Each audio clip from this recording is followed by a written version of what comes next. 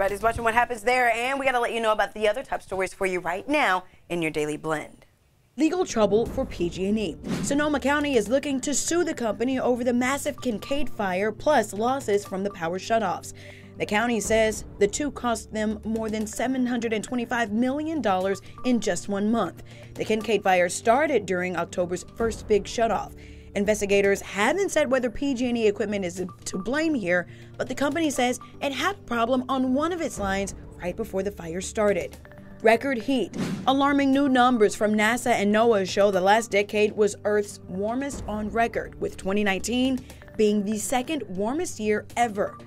NASA says human activities are leading to record amounts of carbon dioxide in the atmosphere, and if those emissions don't drop, we can expect a more extreme, less predictable climate. Scientists believe the bushfires raging in Australia right now are part of the fallout from climate change. Remembering Rocky Johnson. The Hall of Fame wrestler who became better known as the father of Dwayne "The Rock" Johnson has died.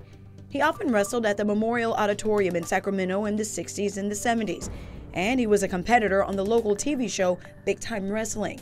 Rocky Johnson was 75 years old. And that is your Daily Blend of news and information. If you have something you want to share with us, when you see it online, just use the hashtag #MorningBlend10.